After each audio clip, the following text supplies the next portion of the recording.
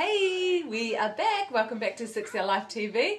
I'm just in the middle of making Bubby her little icy pop sticks. Or they're not actually sticks, they're just icy pops. I don't actually have the proper containers for the ice blocks yet, but I will get them.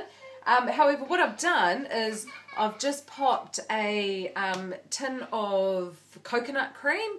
I've just used the Trident coconut cream. I do keep it in the fridge so it's nice and thick.